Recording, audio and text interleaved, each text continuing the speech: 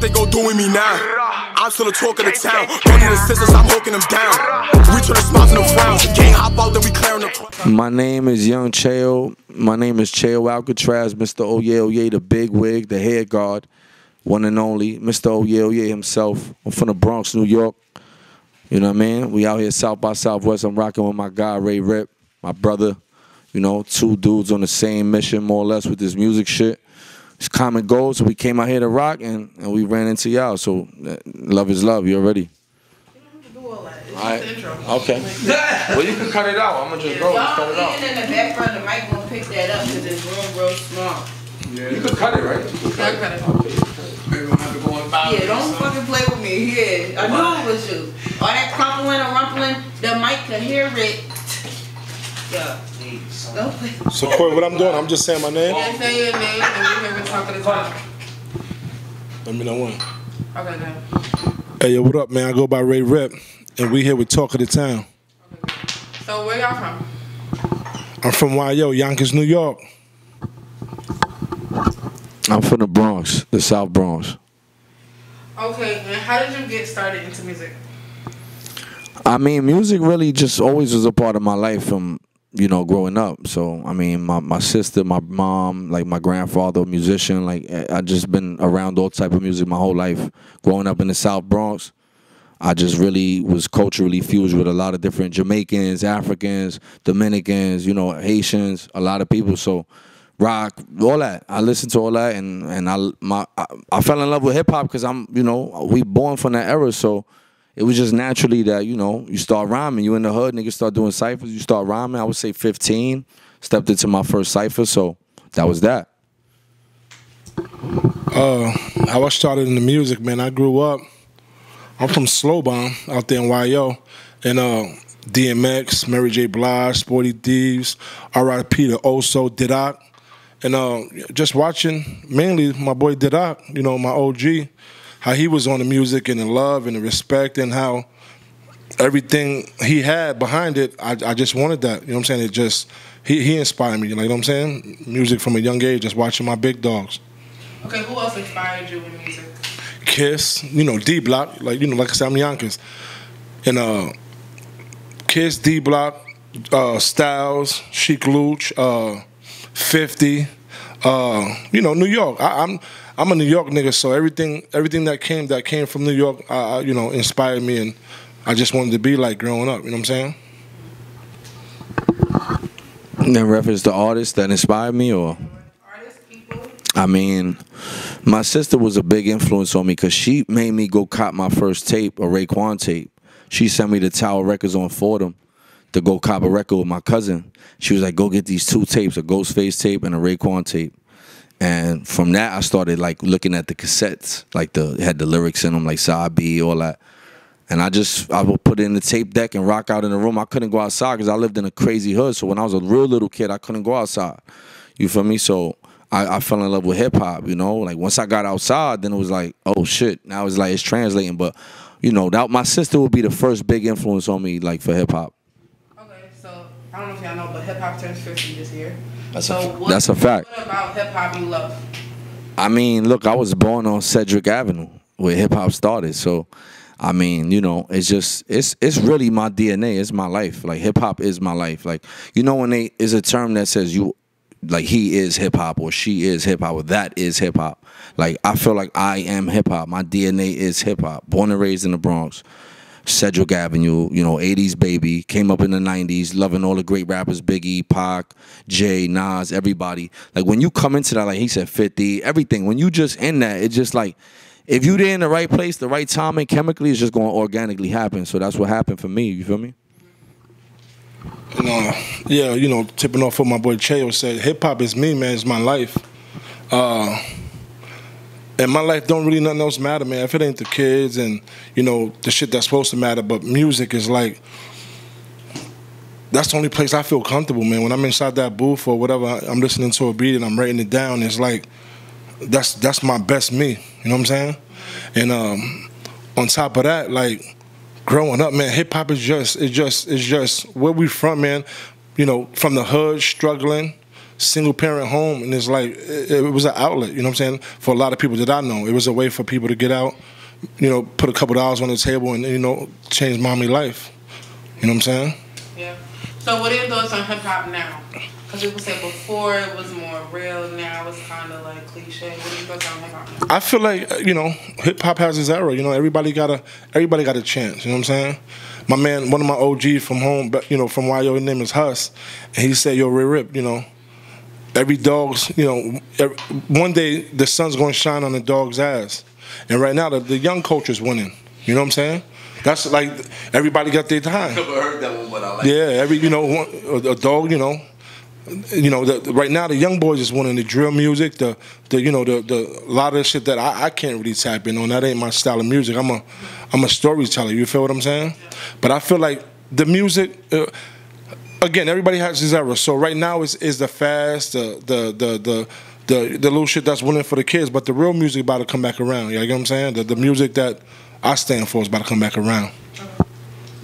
Well, that music always cycles back, right? That's a fact. We know that real bars come in. I know, Alana, shout out to Alana. She was telling me, that's you right there. That's your lane. And that lane came back. We said, oh, was I not supposed to say that? We could cut this, right? Okay, my bad. I mean, I'm just trying to, Anyway, so look, like he said, the drill shit, all that new shit, that's cool. Look, hip-hop got eras and phases. Even the dopest artists adapted to that. Jay adapted to that. If you really nice, you could stand the test of time in any generation. That's how I feel. That's how I feel about myself, and that's how I feel about any MC or artist that's a real hip-hop artist. You could be a trend. You could be cool because you had little high school niggas hit your shit and you got 1 billion views. That's popping. I love them. But, that's only going to last as long as that trend lasts. Unless you evolve and you really, you know what I'm saying? So I think music state is dope. I think there's dope artists in this generation. There's a lot of trash. But hey, in 93, there was probably mad trash rappers.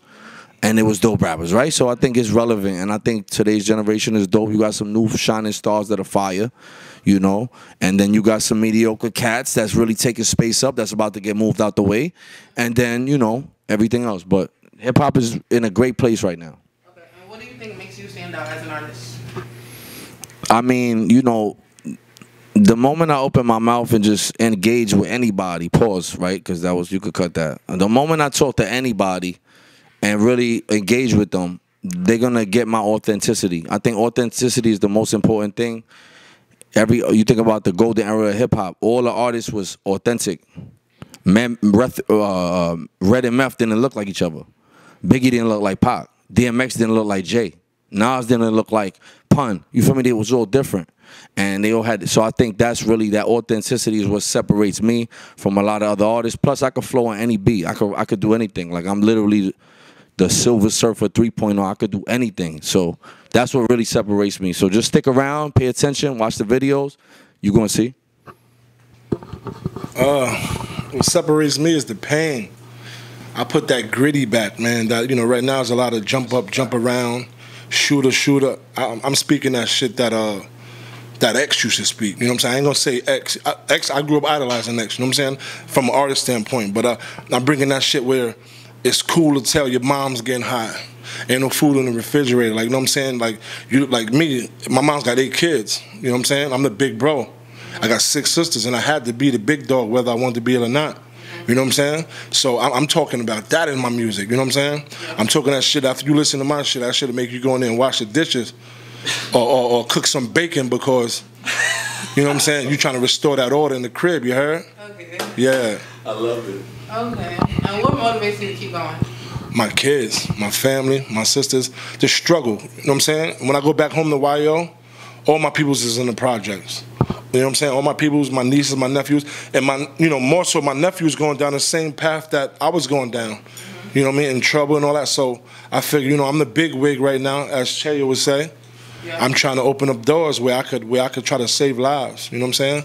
A lot of my homeboys look up to me. You know what I'm saying? A lot of my niggas in my hood look up to me. So I figure if I could put the bag on the table and I could try to change niggas' lives and put them in position, I feel like that's what I'm here for. You know what I'm saying? I would have to say what motivates me is the fear of not accomplishing your real talents and goals and not doing what you know you can do. That's what motivates me. I've been through some crazy, the past 3 years been some crazy shit, movie shit. And that shit just made me evolve as a person and say, yo, fuck everything. We just gonna go with it. How it land, but we just gonna go. And you know, in the past I had a lot of, oh, this not ready, the perfectionism. You know, you turn into a perfectionist, like, oh, this not ready, this not how I want it to be. This record ain't done yet. I gotta do this. I gotta get guitar on this. Nah, but you know, when then life wakes you the fuck up and you like, yo, okay, it's time to go. So that's what motivates me, just that failure of not living up to what I really should be. You feel me? Okay, so if someone never heard your music, right, what song would you tell them to listen to? That's how I listen to Oh Yeah, Oh Yeah. We got 150K right now in 2 weeks. Go listen to that. We got Substance. You're gonna get the whole vibe off that one record. You know what I mean? And when you see me in the street, what you yelling, Rip? Oh yeah, oh yeah. You already know, oh yeah, oh yeah. I just dropped a video with my boy Cheo. We shot in YO a few months back called Flex. Okay. You know what I'm saying? That's on YouTube as well. It ain't got 100 million views and all that, but we climbing and yeah, you go check that Flex out. And the bitches used to call me ugly. Now they calling me handsome. You heard? That's a fact. Yeah. Okay, so what's next coming 2023? What's on the way? 2023, man, I got a single. What's the name of the single with Dyce? You got mad singles. Now, we got mad singles, but the one I'm really focused on, this Dyce Payso joint. It's called Run It Up, man. I flew back home to New York. I got with my guy Dyce Payso. Shout out to Dyce Payso. Shout out to Boss Bread. Dyce a real good nigga. And we got a nice single, man, that's gonna burn New York up, I think. You know what I'm saying? I'm not even saying I think. We gonna burn New York up. You know what I'm saying? I'm speaking that shit into existence. You know what I'm saying? And that's my new. We got, like I said, I got a few of them, but Run It Up is the next one that we pushing forward with my guy Dyce Payso. Yo, like I said, Oh Yeah, Oh Yeah is right now on YouTube. It's gonna be shortly on Spotify and Apple Music. I'm about to tell you, my love. We got another record we about to drop. It's cool, you know what I'm saying, with also a fellow Boss Bread dude, Dub, Dyce Man, you know what I'm saying, from Boss Bread. Shout out to the whole Boss Bread, the BX. We got, I'm just going to be dropping projects, like videos and just individual little projects, just short, quick. I know the attention span is, you know, so we just going to get to it. Every month you're going to see something from me. Just know that. At least a video, a single every month. Probably more than that. To be real with you, more than that. So that's what I can tell you. I'm not trying to give you this great 2023 plan, but that's what we going to be in your face. Just believe that. Just believe that.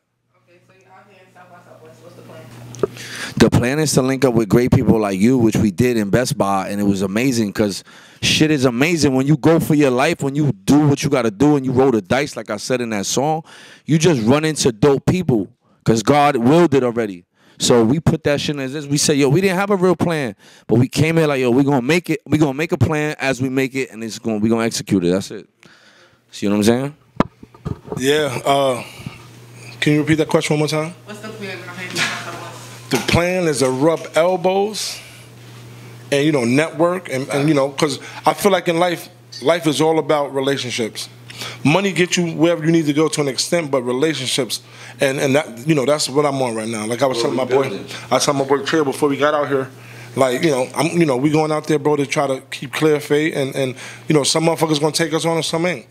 But if we could just go out to South by Southwest and just get 1 or 2 fans or build 2 or 3 relationships, we did our job, and that's pretty much what we out here doing. We out here trying to, you know what I'm saying? Amen, church. So how can people follow you? How can people tune in with y'all? I'm on Pornhub, and I'm kidding. Hey, yo, I'm on Instagram under RayRipp, which is RayRipp _SGE. And that's really my only handle. You know, I fuck with the Instagram real hard. You know what I'm saying? YouTube. Oh, YouTube, RayRipp. You know, yeah, I'm on YouTube under RayRipp as well. RayRipp. Instagram, YouTube, and that's pretty much it. You know what I'm saying? All streaming services. Correct. Yeah, you can find me on all streaming services. My fault. And Pornhub. Hey yo, you could catch me on everything. Cheoalcatraz. That's CheoAlcatraz. ALCATRAZ, like the prison. Cheoalcatraz, TikTok, Instagram, YouTube, this, that, every other, whatever you got is there. That's it. Oh yeah, that's the slogan. That's the mantra. If you Mexican, Puerto Rican, Peruvian, Dominican, Mexican, Honduran, Panamanian, Italian, whatever you is, wherever you at, that's the call. Yeah. Go run that shit up. We had 150K. Shout out to Talk of the Town. Shout out to Chloe. Shout out to, can I shout you out? Shout out to Alana. Hip hop since 1987. Like I said, 80s baby. That's real shit. Shout out to Philly, New York, Texas, everywhere. We out. You already know what it is.